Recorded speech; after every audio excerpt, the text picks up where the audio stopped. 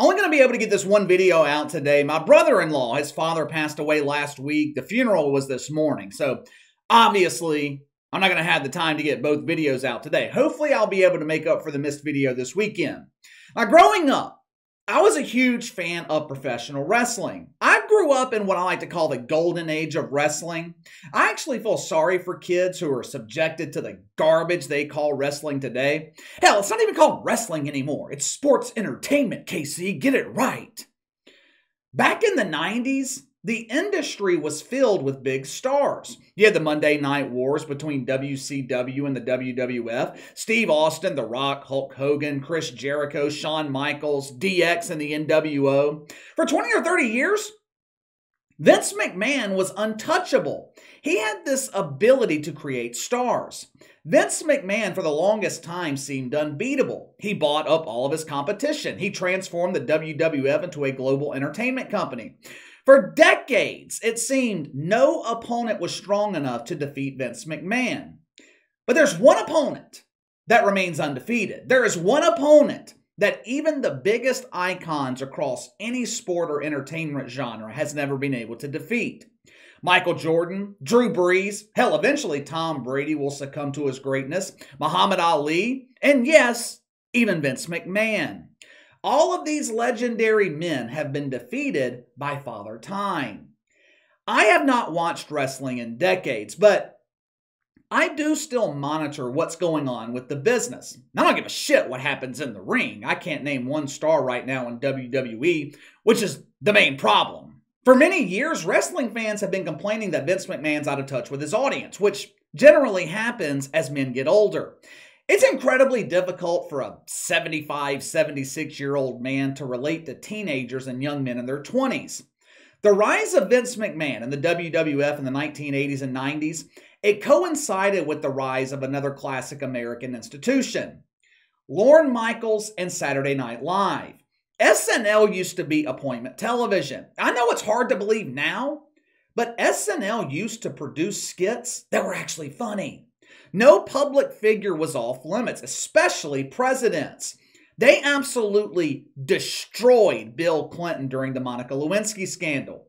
Will Ferrell, he was amazing when he would make fun of George Bush. They went after Barack Obama. Unfortunately, Saturday Night Live is another example of what happens to a once great platform when their creator gets too old and out of touch, and more importantly, when they allow themselves to become infected with the woke fungus.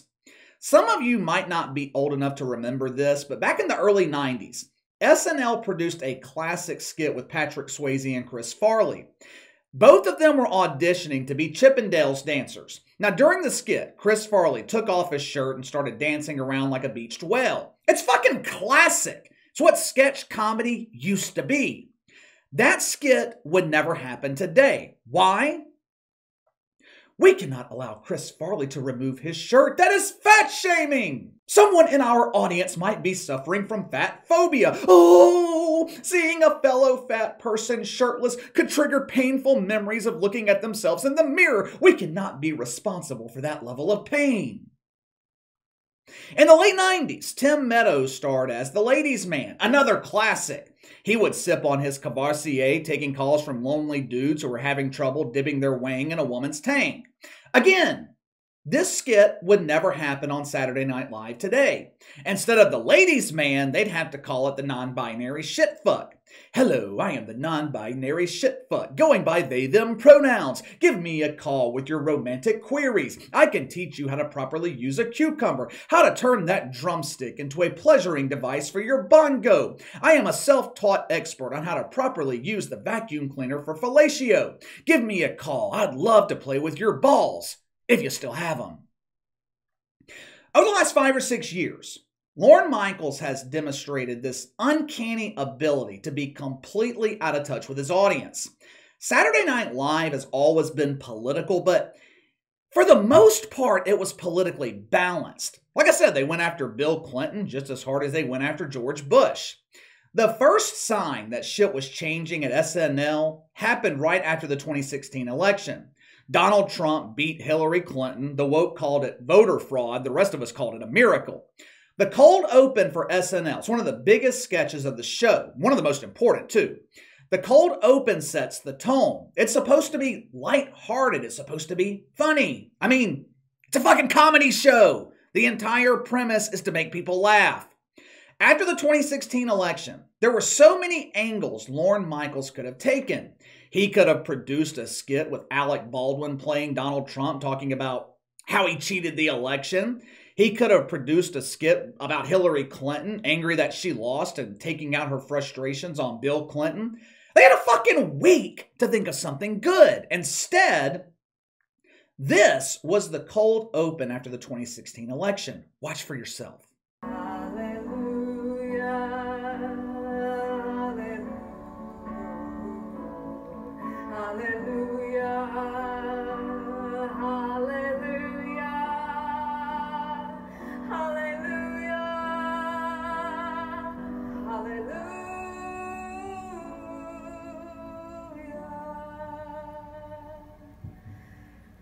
I'm not giving up, and neither should you.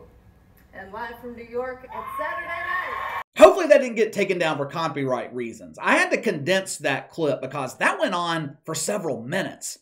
Kate McKinnon as Hillary Clinton singing Hallelujah, claiming that she was not giving up and neither should you. Did you find any of that funny? That did not look like Saturday Night Live. It looked like a fucking funeral. Oh, here lies the future of America. Instead of electing our first mutant president, we elected our first orange president. This country is full of misogynists. Why do Americans discriminate against mutants? How are we ever going to elect our first non-binary broom handle if we can't get our beloved mutant elected? Since 2016, Lorne Michaels fell into the same trap as CNN. You know the trap. Orange man bad. That was all well and good when Donald Trump was in office. To be honest with you, there were some segments they produced about Donald Trump that I thought were good. I thought Alec Baldwin played Donald Trump really well. The problem is, Donald Trump ain't in office anymore. Lorne Michaels, they have taken it relatively easy on Joe Biden, just like the rest of the mainstream media. We have to protect bumbling Biden. He's going to be my bunkmate in the nursing home in 2 years. When Donald Trump was president, SNL was averaging over 7 million viewers. Since Joe Biden's been in office, they've lost nearly 2 million viewers, with the season premiere just last year down 50% compared to 2020. But have no fear. Oh, have no fear. Lorne Michaels has the perfect solution to this problem. One of the problems, if not the main problem over the last 10 or 15 years, has been the cast. Check it out for yourself.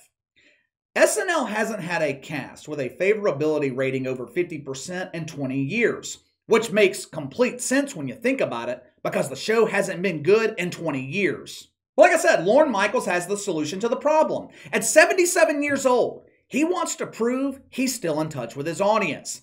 Pete Davidson, Kate McKinnon, they're gone. Two of the most popular cast members on the show.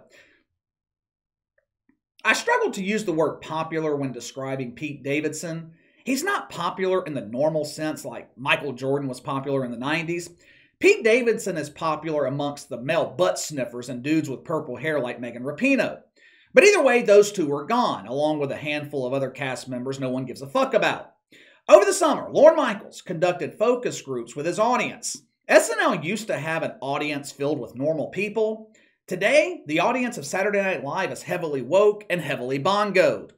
Lorne Michaels asked the focus group, how can we attract new viewers? We have lost millions of viewers. What can we do to attract a new audience? An organism in the back of the room raised its tail. I don't want to offend them by calling them a person. It's entirely possible they identify as a dinosaur. It raised its tail to get Lorne Michaels' attention and answer the question. Lorne, I have an idea. You should hire the first non-binary cast member. That will attract the less than 1% of people in this country who identify as a complete dumbass. Are you excited? Another first, another history-making moment? Because Lorne Michaels listened. He went out and hired something named Molly Kearney. Check her out for yourself. KC, how dare you misgender Molly? She, I mean they, go by they, them pronouns. Oops, my fucking bad. I thought it was a safe assumption with a name like Molly. It was a fucking girl instead of an it or they. Molly also goes by the name, and I'm not kidding when I say this, Molly also goes by the name Meat Brick. What? Oh, Meat Brick? Meat Brick? What the fuck am I supposed to say to that? There's not much I can share with you about Meat Brick, or Molly for short. She's relatively unknown. Her Wikipedia page was literally created after SNL proudly announced it was joining the show. We are 2 weeks away from the season premiere of Saturday Night Live. I expect it will be an unmitigated disaster. I'm sure the other 3 or 4 people who are delusional enough to think they were born without a gender will tune in to see Molly in action. But how are they, I just thought about something. How are they going to cast her? She's non-binary. She can't play a man or a woman, right? What are they going to do? Have her cast as the potted plant in the background? Maybe she could be the chair during Weekend Update. I know who won't be watching to find out. This guy, along with millions of others. This show needs to end. NBC needs to cancel Saturday Night Live. This is becoming embarrassing. Not becoming. It's been embarrassing for a while now, just like the rest of late night television. But let me know what you guys think. SNL hires the first non-binary cast member. Will this increase their struggling ratings or cause more people to turn it off? You let me know. Sound off in the comments below. Make sure to like and subscribe. Click the notification bell to receive all notifications from the channel. Best way to contact me is by email at btlkc84@gmail.com, KC_BTL84 on Twitter. I'll see you guys tomorrow.